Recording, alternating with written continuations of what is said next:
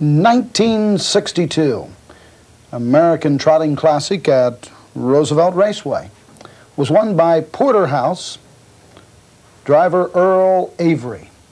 Well, I can remember those Clearview stable colors as well today as I did back in the 60s and 70s. Yeah, they were worn by great horses too. Meadow Skipper, Muncie, Hanover, and a lot of great ones. Stanley Dancer occasionally gets into the bike when he's driving a Clearview horse even today. And wears their colors. Right.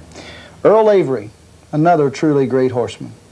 Yes, from up in Newfoundland or Nova Scotia. Came, first time I ever saw him was in the kite race track at Old Orchard, Maine. And he had some great horses and got to be one of the great drivers in the United States.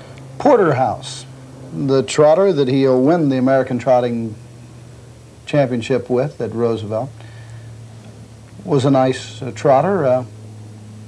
A real good trotter, and this race, Earle just drove a wonderful race. He just was there at the right time and came in between horses and won it. And when I saw this first and sent it to Norman, I said, I know you'll like this tape. Now you mean Norm Woolworth? Norm Woolworth, the owner. The owner of the Clearview stable. Another great moment in harness racing. The 1962 American Trotting Championship from Roosevelt. The winner will be Porterhouse, reigned by Earle Avery. Large crowds in the 60s. You know, Joe Goldstein brought all those crowds. He was a publicity man at Roosevelt Raceway.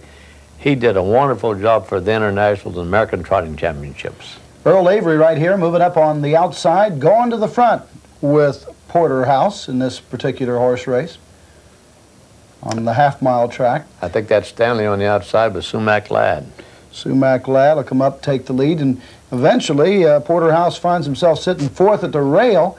Going to have to find room between horses. Earle Avery, master reinsman, finds that room, comes between horses to win at Roosevelt.